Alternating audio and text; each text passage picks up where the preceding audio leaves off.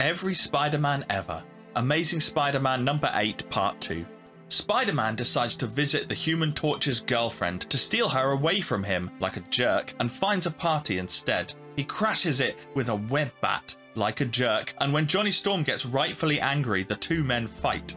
With fire arrows, fire discs and a giant fire net, the Human Torch has Spidey on the ropes when the other members of the Fantastic Four offer to help. But instead of accepting that help, Spidey fights them too, like a jerk. He's only stopped by an invisible Sue Storm, who encourages Spidey and her brother Johnny to make up, but they refuse.